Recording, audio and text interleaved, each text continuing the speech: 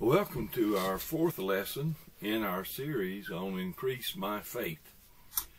And I hope that you've learned a lot, as I have in our first three lessons. And tonight, or today's lesson, is no different. We're just going along in the progression of studying how that we might increase our faith, and how our faith may be increased. A key to one's increasing faith is to, as we often call it, walk in the Spirit.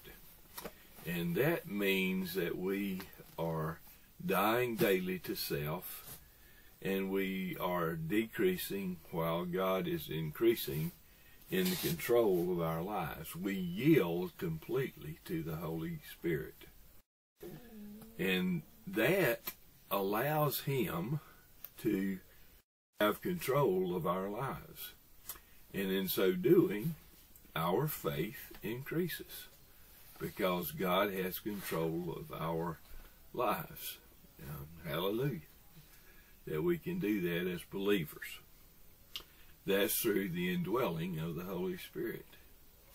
In Colossians, the 2nd chapter, in the 7th verse, the Bible says, "Rooted and built up in Him, and established in the faith, as ye have been taught, abounding therein with thanksgiving."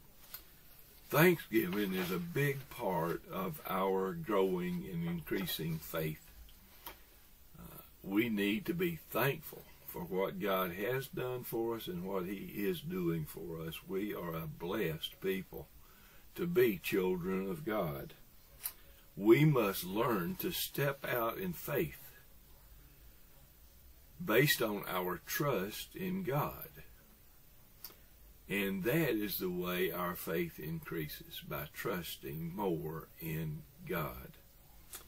Let's look at a few challenges that we face as believers when we want to step out in faith in serving God and being obedient to Him. The first thing that we need to realize is that we will be moving out of our comfort zone.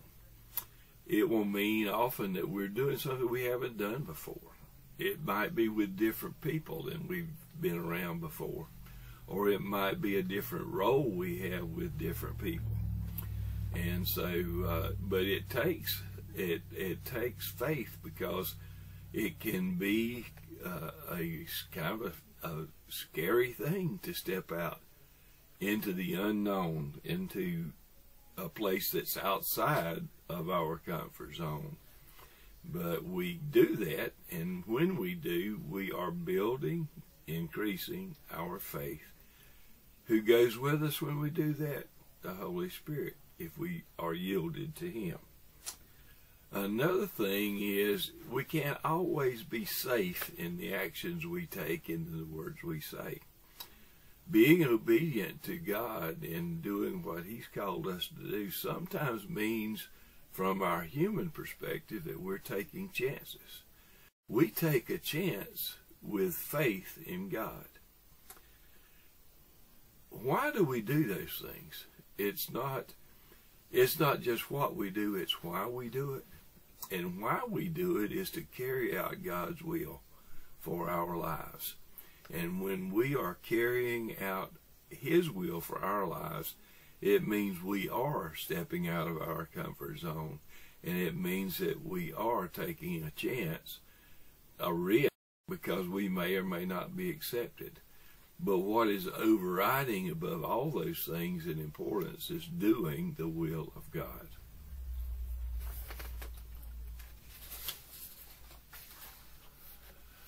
As believers, we will face temptations. Remember Jesus? He was tempted. He never yielded to temptation. We do. We sin. But we are to be able to resist temptations, and we can escape it. He never allows any temptation to sin to come before us that he doesn't provide for us as believers, as his children, a way of escape. God will always provide a way out, so that if we look for it, or if we have faith in him, we will overcome the temptation. In 1 Corinthians, the 10th chapter and the 13th verse, Paul, in writing to the Christians at Corinth, said the following: "There hath no temptation taken you but such as is common to men. But God is faithful, who will not suffer you to be tempted above that which you are able, but will with the temptation also make a way to escape, that ye may be able to bear it." There is nothing in this world that's bigger and stronger than the one who is in us. He that is in us is greater than he that is in the world.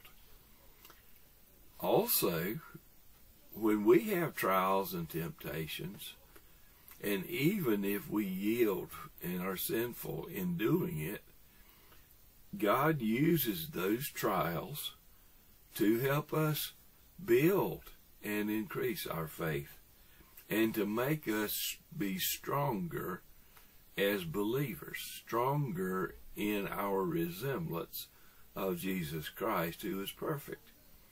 In 1 Peter, the 1st chapter and the 7th verse, the Bible says that the trial of your faith, being much more precious than of gold, which perisheth, though it be tried with fire, might be found unto praise and honor and glory at the appearing of Jesus Christ.